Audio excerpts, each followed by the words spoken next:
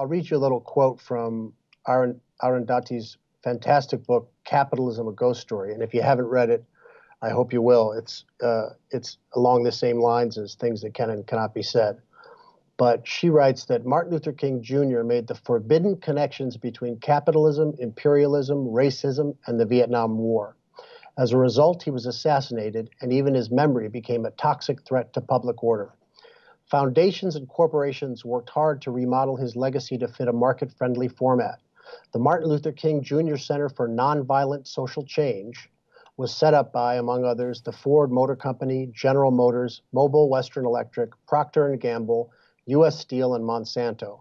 The center maintains the King Library and the archives of the Civil Rights Movement. Among the many programs the King Center runs have been projects that work closely with the United States Department of Defense, the Armed Forces Chaplains Board, and other. It is co-sponsored by the Martin Luther King. It co-sponsors the Martin Luther King lecture series called The Free Enterprise System: An Agent for Nonviolent Social Change. So whitewashed out of that history is the fact that he was striking with the sanitation workers, that he was calling for an end to wars and all wars, right? And the foundations are coming in and they're literally rewriting this history. And so if we aren't as active and outspoken as progressives out there, you can be damn sure, well, that you can actually absolutely be certain that whatever gains were made is going to get digested up by the enzymes of free enterprise system and this kind of language, like signature strikes. Yeah. So okay, now you're forcing me to put Trump in the election aside for one more minute, because Arundhati Roy has another great line.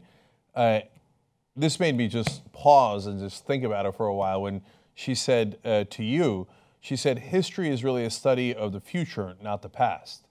And that's such a great and poignant line.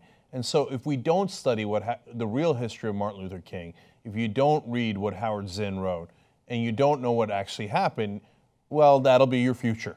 And so that's why it's so important to understand all this. And then you mentioned the whole whitewashing of it, and so the foundations, she sometimes refers to them, I think, as controlled resistance, right? So, okay, we're going to set up these groups, and they sound lovely, and they do, and a lot of them do good work, the NGOs, human rights groups, etc. But it's all, resistance we can deal with, and nothing that gets too out of control. And if anything gets outside of the parameters of what's acceptable, we'll call it violence and ignore state violence. Like state violence, you're not allowed to point out. That's forbidden. But if anyone resists state violence, how dare they?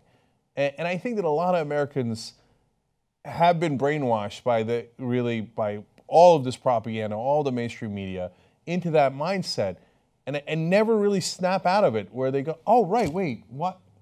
Is that fair? Why are we discounting state violence? Why are they allowed to go in and mine in places in Africa and Latin America for precious resources, and if the villagers resist, well, they're terrorists and et cetera, but we can just run them out of their house. We can destroy their village, their families, et cetera, and that's not state violence. Yeah, I mean, I myself would, I would espouse a philosophy of nonviolence, but I have that luxury, and I think what her most compelling argument to me was, she was saying, if you're in central India and you're 4 hours in a jungle, right, and people are being massacred by these mining companies, nonviolence is a political tactic. It's political theater, and it's only effective if it has an audience. So if it doesn't have an audience and there's no camera, you can't preach nonviolence to people who are being killed.